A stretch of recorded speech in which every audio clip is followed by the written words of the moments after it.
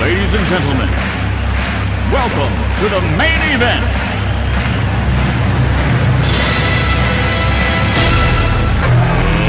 Let's get ready to rumble!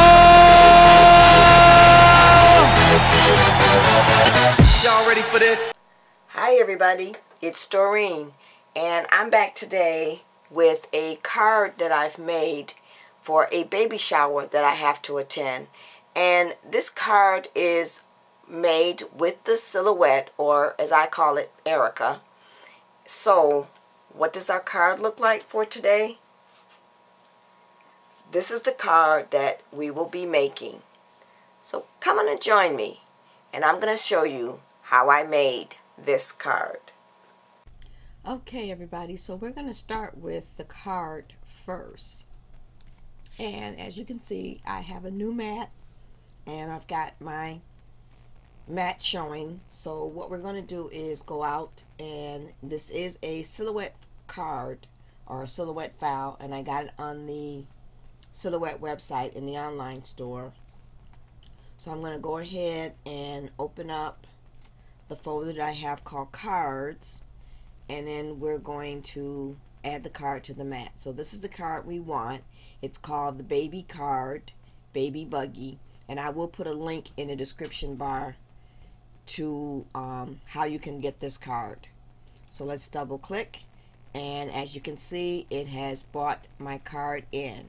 Now I kept the card at the sizes that it comes in as, and as you can see from when I first showed the card, it does make a nice size card. It kind of looks small here, but trust me, it should be fine. If you want to make it larger, then you'll have to remember to keep everything grouped together and make everything all the same size, and then you can go ahead and separate your pieces and lay them on your mat. So, and that's what I did. I went ahead and separated everything out, or ungrouped it. So we'll do that real quickly. I just click the image and then click ungroup, and let's make sure we did that again. I don't know why sometimes I have to hit it twice to make it ungroup. So now everything is ungrouped, and you can move everything around. So I'm going to move the pieces off because I want to show you what I've done to get my sentiment for the inside of the card. With that, we're going to be using the knife tool, which is over here. But first we need to set up so we can do our print and cut. So I'm going to first of all make this a 8.5 by 11 sheet of paper, because that's what I ended up cutting it at, and that's the only size that will fit into my printer. I haven't been able to buy that printer that will print 12 by 12 yet. So from here, I'm going to rotate my image, and I want to rotate it 90 degrees. And actually, before we do that, let me do an undo, because what we want to do is we need to get our piece to fit inside here. Okay, so what we want to do is we want to go ahead, and I'm just going to change this back to a 12 by 12 sheet of paper. I need to click the right one. And there we go. And then I want to put it here in the middle. So now we want to do an offset, but we're actually going to do an internal offset. So this is my offset window, so we're going to go to that window, and we're just going to click internal offset. And as you can see, I now have an internal offset, and I'm just going to go in just a little bit here, and then I'm going to click apply, and then I'm going to move that internal offset down, and we'll move this one off the mat for right now, because what we want to do is we only want, if you want to cover the whole inside of your cards, you can, but I chose not to do that. So what I'm going to do is I'm going to just cut this in half, and that's where we're going to use the knife tool. So I'm going to line this up on this line here, and I'm only doing that so I have a straight edge to get my knife tool and cut. So what you'll do is go over to your knife tool and click your knife tool And as you can see on the right, you have the different types of way you can use your knife tool. We're just going to use a straight, and I'm just going to take and draw a line going directly down like so. And then I'm going to separate that. And I don't need that piece, so I'm just going to click it, and then I'm going to hit the delete key. So now I am going to, or I'm ready to put in my text. So now I'm not going to type out everything that I put in there. I'm just going to give you an idea of how you're going to do this. Okay, so what I've done is zoomed in a little bit so we can see what the text is going to look like. And I've already picked my text style. I'm using the Chelsea, and these fonts are what is on your computer. And if you like and you're looking for more fonts, you can go to a website called defont.com and choose some more fonts, and I'll put a link to that website in the description bar. So I need to change my text size. I'm going to make it 13.75, and then I'm just going to start typing.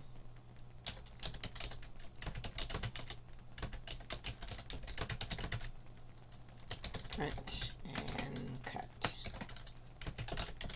Okay, so I'm just typing just a basic line because this is not actually what my text is going to say. You've already seen what I have in the inside. And I want to shorten that up a little bit, and we'll come out of there and then just move it down. And if you decide you want to get back to your text, because as you can see, if you click here, you're getting your sizes and the width and so forth. To get back to the actual text, you need to just click again or double click, and it takes you back to your text window that you can start typing. So if I want to center this, I can come over here and click center, and then what I did to change the color of my text, I highlighted the word that I wanted to change the text color, and I went up to my fill color window, and then I chose the color that I wanted it. Now that will fill in the letters. If you want the line to be the same color or the outside of the line, you will need to click the line color and also click that as well, and then that makes it a solid color. So that's basically how I had some of my text in pink and some in blue and then some in the green color. So then once you have your text where you want it, I'm going to zoom back. And what we're going to do is we need to do the print and cut. So let's get a regular size window here. Okay.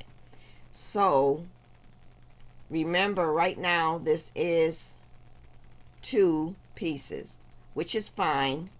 So what you'll do is you're going to go to your cut style window, and you want to make sure that it does not cut the or print the baby buggy. So you're going to make that no cut,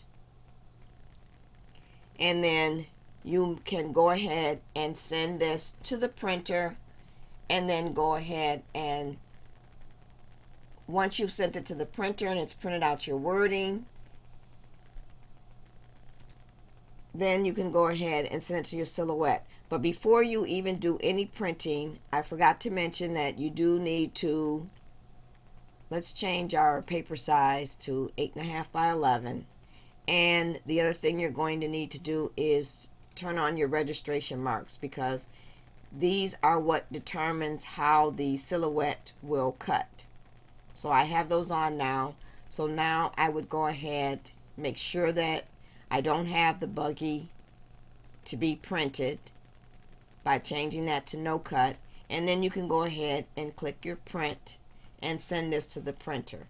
Once you've sent it to the printer, you will come back and click on your silhouette button up here to send it to the silhouette, and follow the steps to do the print and cut. So that's basically it. That's how I set up my card to have my writing or my sentiment in the inside. So now I want you to meet me back at the table, and we'll put this card together. Okay, everybody, so you should have cut out your pieces, and we're ready to put this card together, and it's really going to be a quick, easy card to put together. So, here is my print and cut that I've put for the inside. So I'm going to go ahead and put that piece in first, and we're just going to use the Tombow to do that. So I'm going to get some tape on here, and we'll add this to the inside of the card.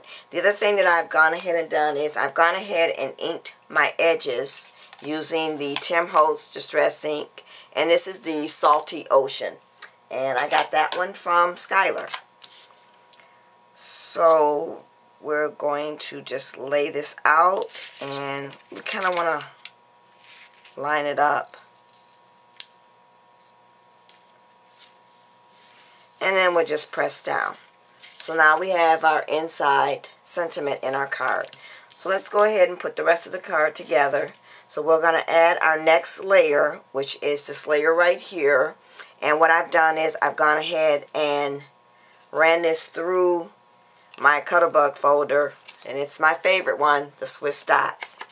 And I'm going to ink my edges real quick, and then I'll come back. Okay, everybody, so I'm back. I decided I wasn't going to ink them at first, but I really like that Salty Ocean color, and I decided to put it on the top layer of this, or the bottom layer of this as well. So once again, we're going to get our Tombow and go all the way around.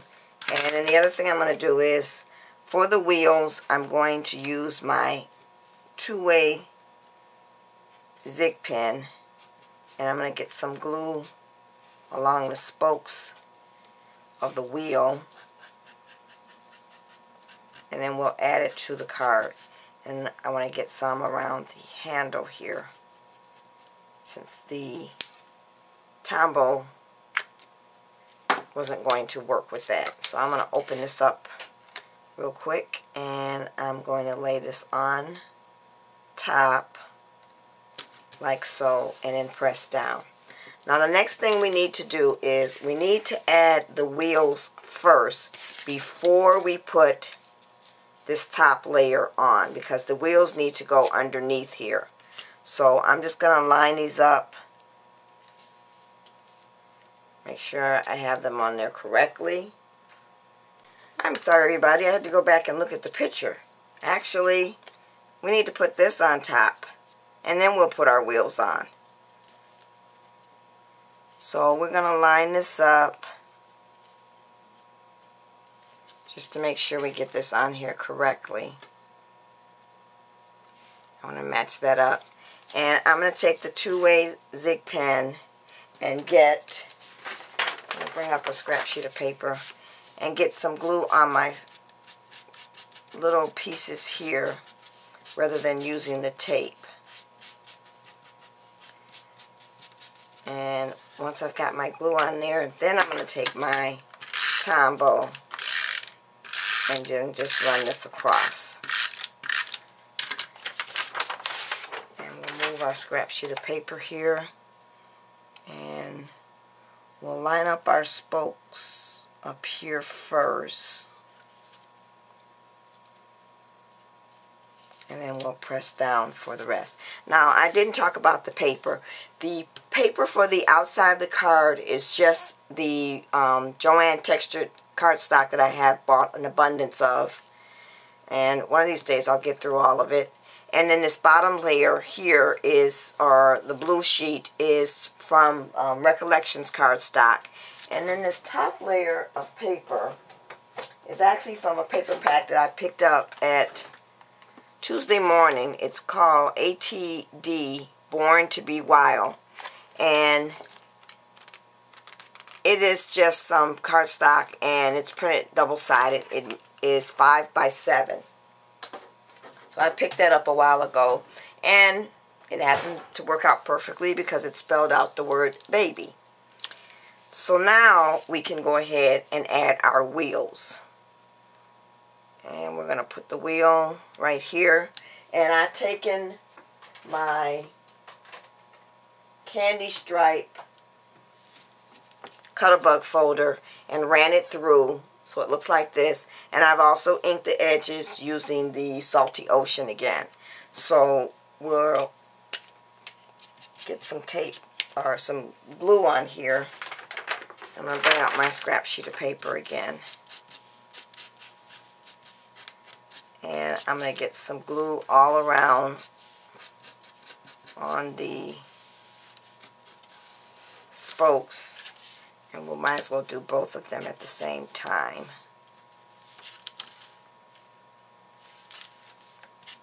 I have to make sure I was putting it on the right side. And actually all I had to do was look at my inked edges and I would have known I had the right side. So I'm going to pull both of those up. And I'll just put one to the side for now so we can get the first one on. And you want to line up your spokes so that they match the ones that are on the bottom. So we'll add that one. And then we're going to go ahead and add the second one. Like so. And then we have our finished card. So now I'm going to add just a little bit more embellishments. And I'm going to come back with the finished card. Okay, everybody, so I am back with the finished card. So what I've done, I'm going to go ahead and zoom in just for a minute here, is I've gone ahead and taken my stone setter tool and added some bling along here at the top, and then I've added some lace. Now, they don't know what the sex of the baby is going to be, so even though it could possibly be a boy, I still felt I needed to dress this card up. So I added the lace up here at the top, and then down here in the wheels, I took some of the candy that were white, and then I took my daubler tool of the Salty Ocean and then just colored those in so I could make the inside of the wheels blue. And then I've added some bling here in the center. So even though it could possibly be a boy, I still put the bling on there anyway. So that's it, everybody. This is my finished card. So stay tuned in the next video, and I'm going to show you another silhouette cut that I'll be adding along with the present. Thanks for watching, everybody. Bye.